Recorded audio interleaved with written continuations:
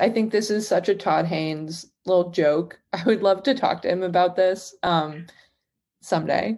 But when Carol first comes up to the department store counter and meets Therese and is so frantic about finding this atrocious doll Yeah, that's for all. That's crazy. Rindy, Yeah. there's a little sign in the back of Therese, behind Therese, that says "Mommy's baby." And of course, it's referring to the dolls, but also that's the entire plot of Carol. Totally. I And I love this.